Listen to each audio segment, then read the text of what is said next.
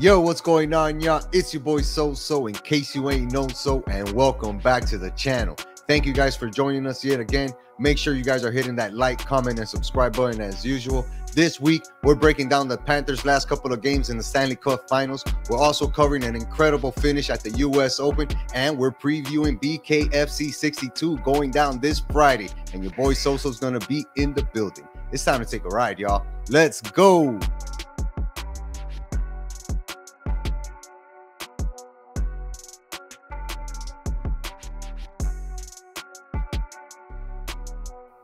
Buddy, I don't know about you, but it's been a long day for me, and I've been working, dog. What's going on, Joel? It's good to see you, man. It's been a long day here too, bro. Long day for work. So long, I had to go get a little afternoon line in, hence the golf clothes. Swaggy, shout out to HQ Golf. You know what I'm saying? So, but yeah, it's been a long week, and it's only Wednesday. So, how are you living? I'm doing all right, man. We got a lot of stuff to cover, man. And I was actually out there at the BKFC 62 press conference today. Had a lot of fun. It was very entertaining. If you guys haven't seen those videos, head on over to a Sports with SoSo YouTube channel. Go on the BKFC, and you're gonna find that latest video, man. That's pretty dope. I saw you're on the clip. You got a nice question in there for Yomi, who we got a nice interview with. If you haven't checked it out, make sure to go check that out already. But I saw you got to ask him a question. Yeah, I got another one there with Justin. You know, those are obviously friends of the program, people that we like here, and we want to see do well because they always put on a show out there at BKFC, man. But yeah, we'll break down that whole event a little bit later. If you, like Joel said, if you haven't caught those interviews and don't really know who's fighting on Friday night, go watch those interviews, get yourself acquainted, because these guys are stars, man, future stars for sure. Joel, bro, I almost punched my TV yesterday, dog. You and a lot of South Floridians. There hasn't been too many teams, right, that really get me to that point, because in order for you to break a TV or do something like that, you have to feel like there's an expectation of winning, right? Like, we're definitely going to win this game. We definitely going to make this comeback. We're definitely going to make this happen.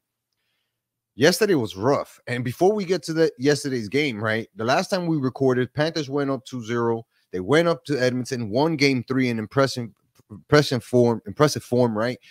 Really battling it out with Edmonton. And then game 4 happened. And that shit was a complete disaster. We're not going to get too much into it, but the Panthers were down 3-0 to start the first period. Then it turned into 5-1 very quickly, which then later turned into 8-1.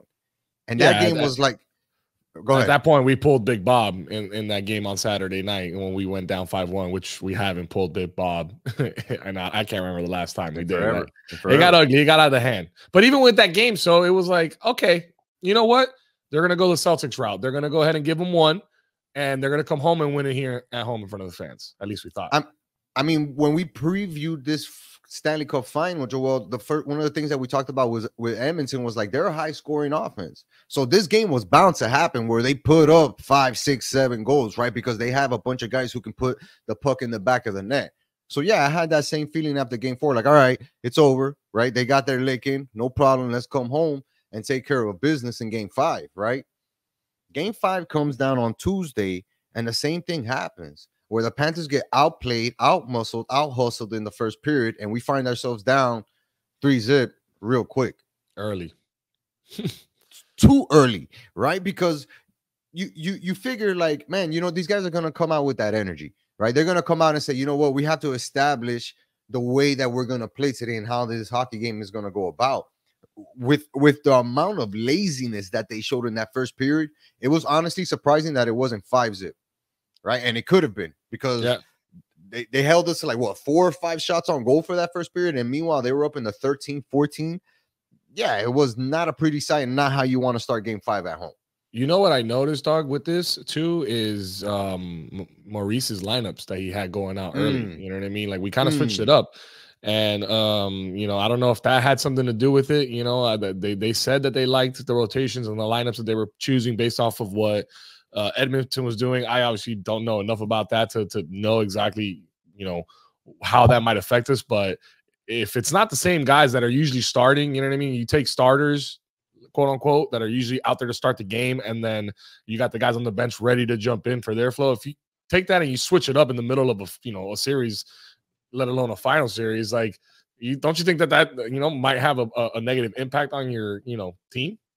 Absolutely, and especially on the power plays and power kills, right? Because it's not like we've been very good on the power play in this series. We've been very mediocre, right? And although we've had chances, especially in this game, right, none of them really turned into dangerous possessions, which sucks because that's when you have to take advantage, right? And that's something that we harped on before the finals. Before the final, it was like, bro, we need the Panthers to take advantage of everything that they can get, especially in front of net, because it's going to be hard to keep up scoring with a team as offensively talented as Edmonton is, right? So I was like, fuck, bro, like let's get it together. And I have to correct myself because they were down 1-0 at the end of the period. But when that second period started, Edmonton came out and scored 3 straight goals, and we really didn't have an answer until Keith Tkachuk finally, Matthew Tkachuk. I always reference his dad, bro. What a legend, Hall of Famer. Matthew Tkachuk got the puck off a mistake off the Edmonton defender and made him pay. Made it 4-1 or 3-1 at that point. It was 3-1, and then they came right back and they scored. Right back. And then we came right back and got another goal, which really brought the energy back into the building, right? It was a crazy second period. It really was, dog. But it made it more doable. Period. Going into that third at the end of the second, like I was like, all right, if we can score one more goal, because the boys were buzzing at that point, we were really grooving and playing Panthers hockey again. I really thought if we can take it, down 1, then sure enough, we'll have we'll be able to tie it up in the fourth and maybe win it, or if not, take it to OT. We didn't get it. We go into that third period 4-2, but then we start the third period and we score that goal right away, so that we're only down 1. So the game was right there. Hell yeah, bro! Because look, you said it. We scored very quickly. 4th minute of the third period, right after Evan Rodriguez brought us down into 2. Oliver Ekman-Larsson gets the goal right off of the Matthew Tkachuk assist, and boom, we're right back in it. 16 minutes left to play in this period. It's like we can definitely find one more goal, and we peppered these guys with shots, man. We ended up out shooting them 37 to like 24 or 26. And we won a ton of faceoffs, like 32 to 24, and we won faceoffs 37 to 26. Like we dominated the second half of that second period and pretty much the third period, and so we couldn't break the door anymore, right? And then at that point, with 3 minutes left, Coach Paul Maurice had no choice but to pull Big Bob, right? You have to have that extra attacker on there to try to get that goal back, and we have to point out how hard Matthew Tkachuk played that game. Right, he had the goal, he had the assist, set up a bunch of hits, won a bunch of faceoffs, did everything, and then comes out in the last fucking minute of the game, bro. While these guys flip it to an empty net, full swan dive, bro, stick in hand, completely laid out, knocks the puck away from the goal at the very last second, dog. And what, besides the amazement of that moment, what pissed me off was that he was the only one that got there before another Edmonton player. The next 2 players that showed up were both wearing white jerseys. After that, 3 Panthers came back, but too late. That puck was in the back of the net. Game was 5-3, and it was over. Yeah, I mean, at that point, I mean that kind of overlooks the play, unfortunately, because then they get the empty netter and they go up 2 on us. But going back to that, what you just said right there about there not being Panthers players where they need to be. I mean, that's what killed us last game and this game. And in this game, more so, that's shorthanded goal. So that's 2. That's back-to-back games. They had one in game 4 and now in game 5. And I don't know how many we've given up. I think we've given up like 8 shorthanded goals. That was 8 right now. Season. Yeah. Like, bro, like, yes, we've gotten away with it because we've been able to play better hockey in advance. But now we're in the final here. We're 1 game away from hoisting that trophy. We cannot be giving up shorthanded goals, especially to Connor McDavid and crew, bro. Like that guy is unreal, bro. To see that guy play hockey is unreal. For sure, he's one of those athletes that can play any freaking sport, right? He could have grown up to being a baseball player, or could have been a football player. He could have been an Olympic swimmer, dog. He's just that freakish of an athlete because he moves that quickly and he has those fast twitch muscles. And to do it on skates, full speed, with a hockey stick in your hand while being hit, yeah, that's a different animal that we're talking about. But he's you're turned right. up the last 2 games, bro. He really has turned up, and he's elevated the whole team's game. And look, and for us, we've kind of like, everybody's kind of like, gone into hiding, and then like Kachuk is like, yo, what the hell? Like Barkov's like, yo, what's going on? And then they're leaving Big Bob on an island, dog. That's not Big Bob's fault. All those goals, you can put a couple on them though, but not all of them. No, and look, and he didn't have the best start in game 4, right? Obviously, he let a couple of easy ones go by, okay, and that turned into a snowball effect. Okay, cool. But I felt like he did the same thing in game 2, right? Where he kind of in game 5, excuse me, where he's like, man, he let in a whack one. It's like, fuck, now they have the momentum, they have the belief, which is hard for our guys to generate, right? At this moment, because they know that Edmondson is very capable of completing a comeback, right? If you leave the door open often enough, these guys will go in there and put up goals and make you pay for your mistakes. The Panthers can't afford any more mistakes right now, right? They have to clean up the penalties that they're giving up because it's been burning them, right? We gave up another penalty power play goal in that game 5. We have to start doing much better on our power plays because we can't put the puck in the net, right? Whenever we do have a man advantage. And we also have to out hustle these guys because the muscle factor is just not, taking really into effect right now. So we have to match their hustle in order to beat these guys, especially if we're going to do it on Friday night on the road. That's going to be a tough task, bro. They got momentum right now. They got momentum. We got to travel 2,500 miles. And the thing is, bro, like, in that game 5, like we had, man, bro, if we would have been able to tie that shit up, dog, if we went to OT, we were going to win it in the first 100%. The first minute of OT. Guaranteed. We've seen it happen time and time again. And it was just, bro, like we had a lot of good shots and they just couldn't land, bro. They just couldn't connect. A couple of miscues, bad decisions from a couple of guys too. Hesitation. I saw a little, that's what I've seen too, dog, is kind of guys being a little hesitant. And that's what I liked about Kachuk in game 5 was the fact that he was like, yo, I'm not doing that no more. I'm here. You know what I'm saying? I'm gonna do what I got to do, and he did. So hopefully, game 6, everybody locks it in Edmonton while we're at BKFC watching some crazy fights.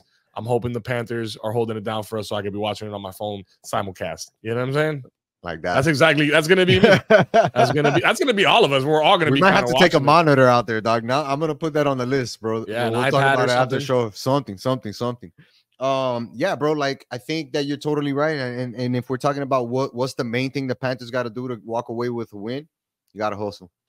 This is a closeout game. Nobody's going to lay down. You're in enemy territory. You're going to have to play a fucking perfect game and out hustle these dudes. I'm not talking about 60 shots on goal. I'm not talking about shutting these guys out. Nah, man, that's not what I mean by perfect game. Perfect in the sense of you're in every space that you can occupy. Everybody sacrifices their body or whatever it is to make a play, right? Everybody steps up to help the other guy on defense. Everybody steps up to come back and not commit too much to the offense and not leave the ball. Those are the perfect little things that need to happen in order for the Panthers to go out there and close it out, bro, in game 6 on Friday, man. I believe that they can do it. Go earn it. That's what they gotta go earn it. They gotta go earn it. This shit ain't given. No, for sure. And truth be told, you got to break Edmonton's spirit right now, right? Because they have the ultimate belief that they can accomplish this comeback, right? All they got to do is win game 6 and then take it to game 7 and anything can happen. That's definitely what they're thinking in that locker room. Panthers have to go out there and rip their heart out. What movie is that? That's like a kung fu movie from the 80s. That was the guy punching him in the chest. Isn't that Bloodsport? I think so, bro. One of those. It's one of those. Look it up. Yeah, that's one of them. Your heart right here, dog. Yeah, it's crazy. Let's go Panthers. Close that shit out in Edmonton on Friday night, 8:00. You know where to watch it, ABC. And of course, follow your boy on Twitter because I'm gonna be dropping those thoughts. Yeah, man. Yeah. Go Panthers. Win the cup. Let's go. It's gonna be a busy night for you, brother. Just so you know, get yourself prepared. Drink a Red Bull or two. Lock in. Lock in. You lock it in. You lock it up. No, you lock it up. Let's talk about the US Open, dog, because that shit was probably one of my favorite tournaments of the year because of the ups and downs that it had, especially at the top of the leaderboard, right? Like who was playing well, who was not playing well, Scotty. And then you think about how it finished, right? And how we got there. The finish was even more amazing because it was 2 top players of golf right now. Both of these guys are in the top 10. And a live guy versus a PGA guy, with both guys literally playing in front of each other and behind each other. So it was really filled with drama, right? Really filled with good golf, a hard course, and guys having to hit amazing shots to earn the win. And that's what Bryson DeChambeau did, bro. Shout out to him. Yeah, bro. Shout out to Bryson, bro. He had a phenomenal tournament. I Yeah. mean, you nailed it, dog. All the storylines on Sunday, you know, there was a lot of them going in there. There was a lot of guys that were kind of in the mix, really, that could have came out of the woodwork. And if they posted a low score, you know, it could have been their day. In the end, it really came down to those two guys, you know, Bryson and Rory. Rory choked it, dog. That's all I got to say about that. Everybody knows that Reggie Miller meme to Spike Lee. That's exactly what Rory did, bro. He was, sure. I don't know what the stat was, 496 for 496 inside of 3 feet or something like that. And he missed 2 3-footers essentially that would have, I believe, secured him the victory. If not, 16 and 17, right? It was like 14 and 16 or something like that. It was in the back 9. It was at the end.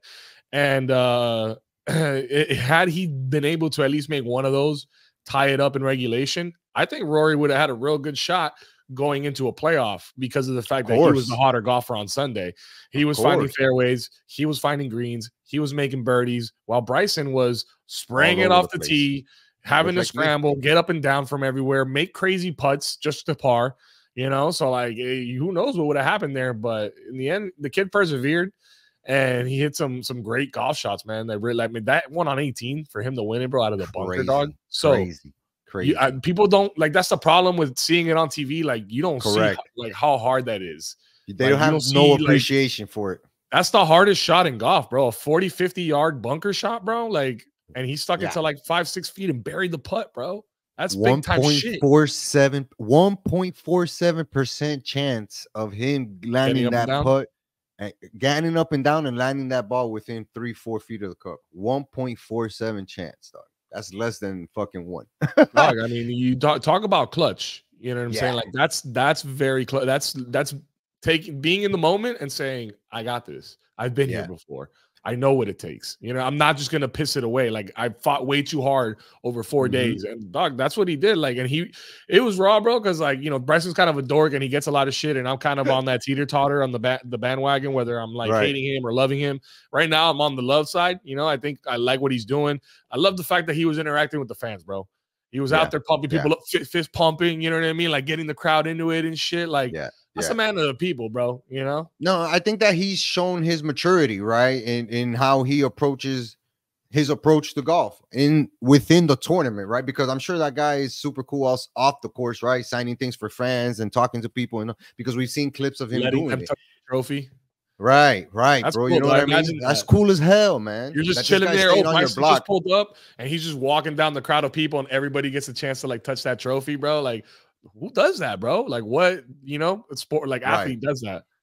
A mature athlete, right? A guy who's aware of what's happening and his place in this moment of golf. You know what I mean? Because a lot of people look at him and say, bro, this guy really studies golf. He breaks down the numbers and they can find things that he does and helps them, right? We've seen JT even talk about how he asked him about how he calculates the putts and the distance and how he gets that speed. That's stuff that, you know, you may not take into account as a regular golfer, right? But if you're trying to get an edge, you do it any way possible. And this dude is one guy who doesn't stop looking for edges in the smartest way now, right? And I think that you mentioned something earlier for me that really struck a chord. This dude was spraying it right, left, right, all over the course out there, bro. And it was not easy. He hit some amazing shots, but he also hit a lot of those shots with confidence because he knew that he had the right club, knew the right distance, can probably do the right read on how the ball is going to fly and put it on the green, give himself a chance. And he did that over and over and over again.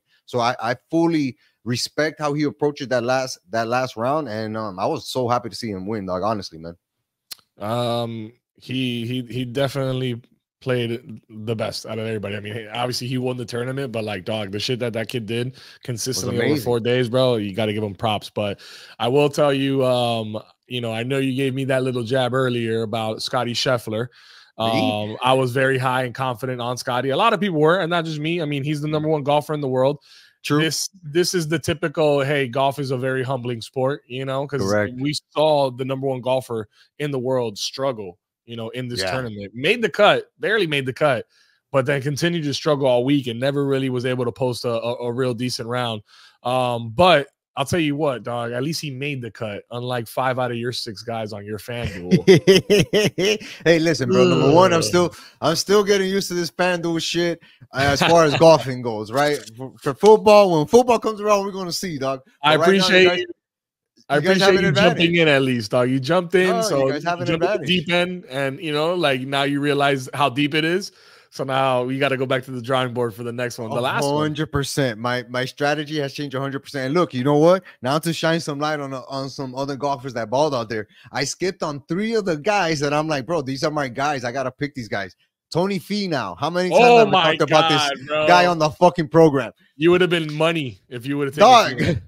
Even Ofberg, we've talked about him Oberg so much here, and again he went out there and had a freaking weekend as well. It was in the running, first place, and then boom, He fell off a little bit apart on Sunday, but he was still balling. We talked about Xander.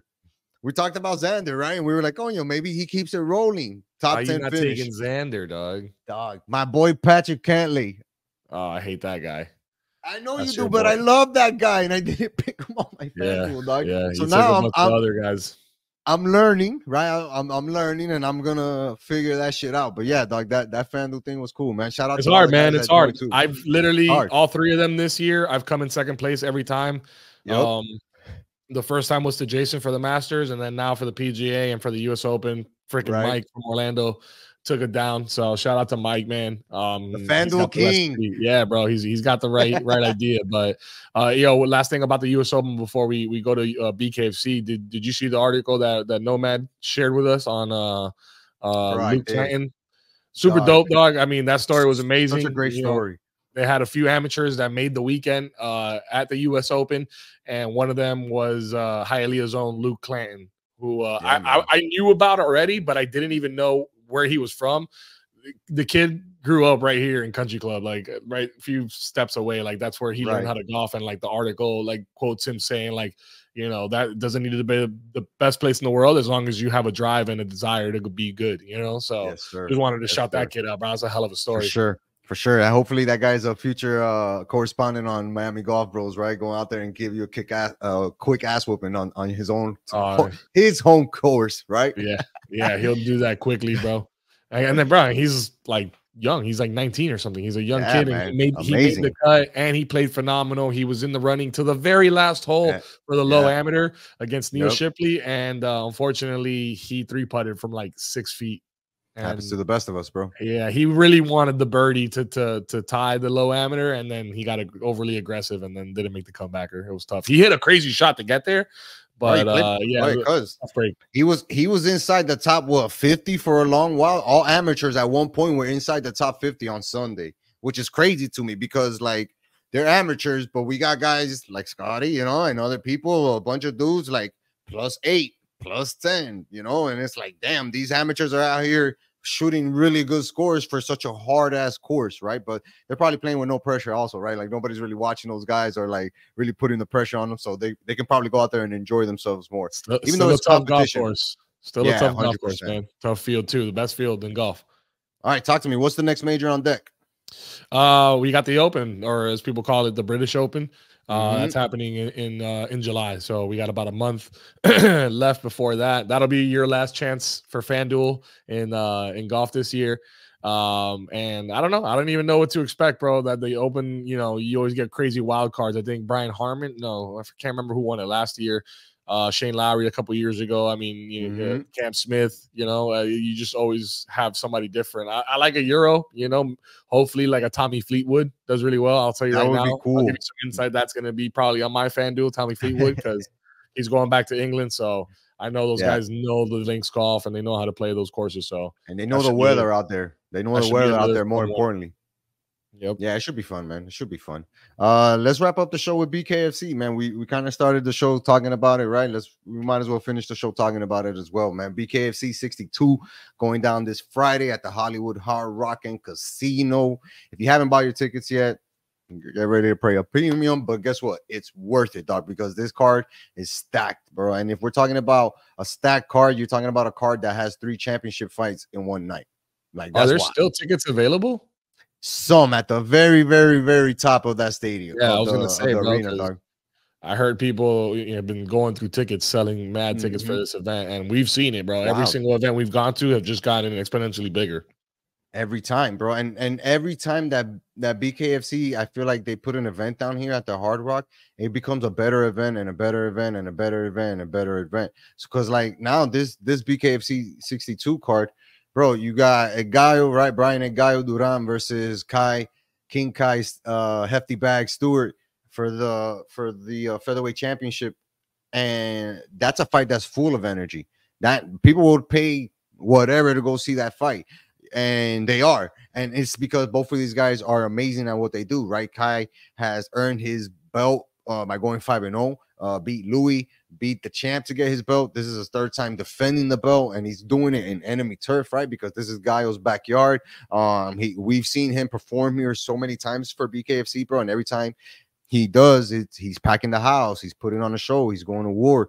Most recently against Louis Lopez, right, where he cemented himself as the #1 contender for the featherweight belt, dog. Today at the press conference was a lot of fireworks, bro, and I feel like both of these guys are really coming to take each other's heads off, and we're the lucky ones who get to watch it from from a distance, you know what I'm saying, from a safe distance, and still talk to those guys afterwards. There's gonna be brawls, dog. There's this one. I mean, based off what you told me already today from the presser, I know there's gonna be brawls in the crowd, especially like people. If one guy even shows any kind of like, hey, let's go, Kai. All of Gaio's fans are gonna go crazy and get after him. I bet. 100%. I hope it doesn't get to that. I hope it doesn't get ugly. I hope everybody has a good time and is there for what we're there for. Right. I'm expecting fireworks though, bro. Like these two guys are promising it, and I know you spoke to Kai. He seems well prepared. He seems like he's not, afraid or shying of the moment. Right. He knows exactly what he's, what he's stepping into, and he seems like he's confident. So that's exactly what you need to take on a guy like Gaio in his home soil, like right now. Absolutely.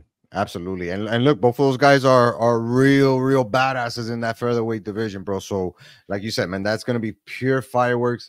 Great main event that BKFC is putting on together here for BKFC 62. In the co-main event, we have another championship fight, Keith, the Rockstar Richardson versus Alberto Indio Blas. Bro, Blas has an interesting story, right? Cuban immigrant coming into America, being a jiu-jitsu artist, being an MMA guy. Keith Richardson having a great background in MMA, serving our country as a Marine, and like, just being a part of that and having that turn into combat sports and turning that passion. These guys are gonna go to war, dog, because at the weigh-in there was like a little bit of like a disconnect as far as languages, right? The language barrier, and it got heated real quick, bro. And I feel like both of these guys are feel like they have that pressure to put on an even better show, because not only are they going to be following a championship fight, but they're also going to be right before another championship fight for the main event. So this card is stacked, and this fight is going to be amazing, dog.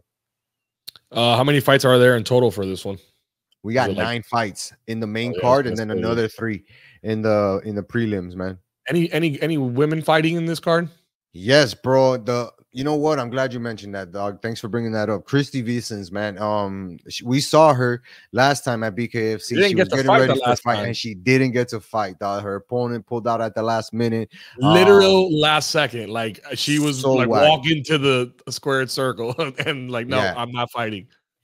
So heartbreaking, dog, to see that, right? Especially for somebody, again, you and I personally know what these guys go through to train for this, right? To see that hard work just kind of like not go to waste, but just not get the opportunity to see what would have been, sucks big time, man. And we saw her after the news came out. She was devastated, but she also had a good spirit, bro. She's such a good person, positive person, and she brings a lot of good attention to the women's division, bro. And her opponent, man. Yeah, she really is a beast, bro. And her opponent, Melanie Shaw, she's game, dude. She's coming off a loss, but she was 2-0 before she lost, and that was her fighting for the belt against Brittany Hart, who's the champion. So this fight is very promising, because if Christy wins this fight, that puts her right in line for that championship bout, bro. And imagine, either going on the road or getting to fight for the belt in your hometown as a woman, and being one of the people who can carry the banner for the women, right? In this company would be huge, bro. We also got sorry to cut you off, but what would happen if her opponent decides to back out of this one? Like, what does that do for her championship hopes? You know what? You If I'm just got to being, give her a chance, like make her the #1 contender. If people are just backing out of fights, I'm sure BKFC has a way to figure that out right on the back end, but I really do think that Melanie is game, dog. Like this is not a lady that shies away from violence, shies away from fighting, and shies away from her opponent, bro. She's one of the few female fighters that consistently comes forward, plays with her jab, and really tries to damage her opponent and finish him. So Melanie's coming in to beat Christy up, no doubt, and Christy is coming out there to beat up Melanie and show everybody what she's been working on and why she deserves a title shot, right? It's gonna be a great fight. Right after that one, we got the third championship fight between Yomi Escoboza, Kung Fu, my dog, the Power Ranger, and Jared Deadpool Warren. They're gonna be fighting for the vacant light heavyweight title. And if you watch the interview I did with Yomi, dog, and that we did with Yomi here,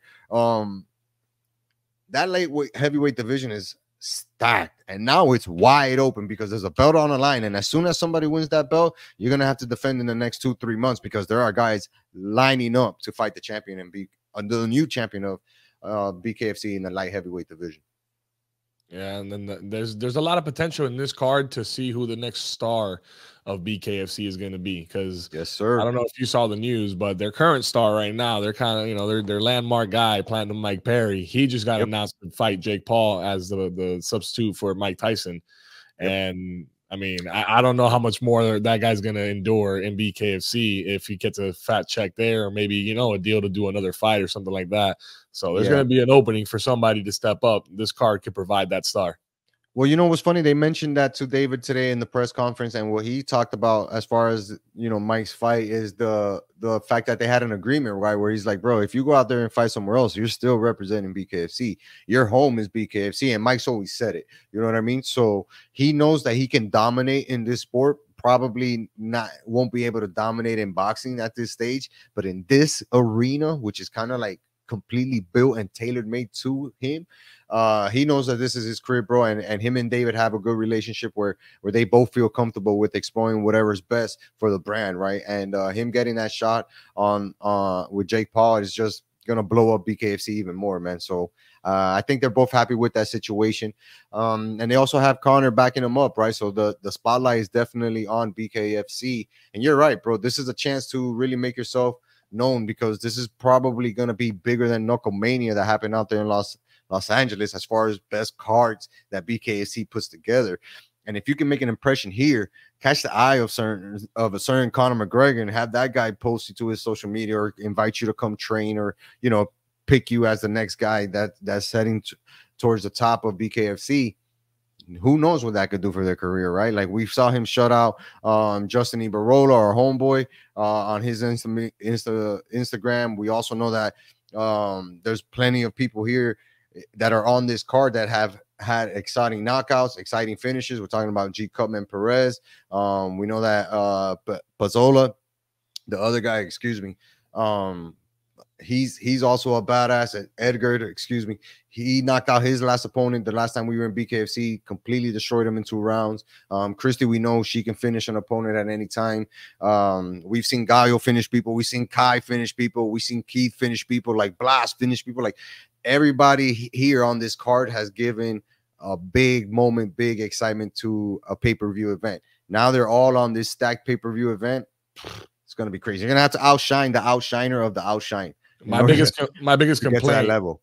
My biggest complaint of the BKFC, and this might be something I've never shared on wax before, but my biggest complaint before has always been, some of those fights that they put that it's like, all right, bro, this guy had no business being in the ring. Like, yeah, he got a raw knockout, but like his opponent was not on his level, like that was an easy fight for them or whatever, like a tune-up fight or whatever you want to call it. It doesn't sound like that's going to be the case this Friday. It sounds like everybody on the card has advanced beyond those fights and are now primed to go to war. So I'm excited. I'm looking forward to this. Me too, bro. We're going to have so much fun out there. It's going to be a great event, a great night. And hopefully we get the homies out there to come chill and vibe and watch some amazing fights, bro, at the Hard Rock, bro. Maybe take some of the winnings that we make from the BKFC, from the Hard Rock app, right?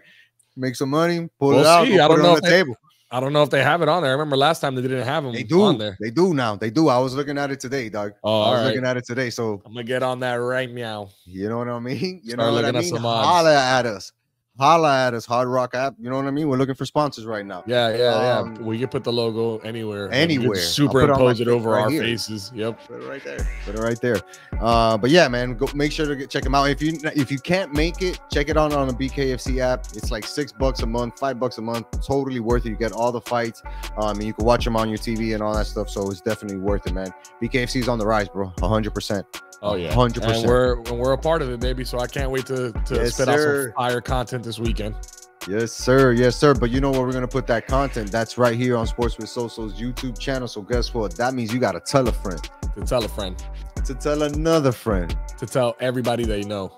To tell their mama about this show, because we're going to be putting on amazing interviews here. We're going to be putting on amazing programming for you guys here. Trust me, the show is let's say evolving, right? And we're going to be doing some great things on here, and you guys have to be on that train with us for that ride, man. Until next time, peace.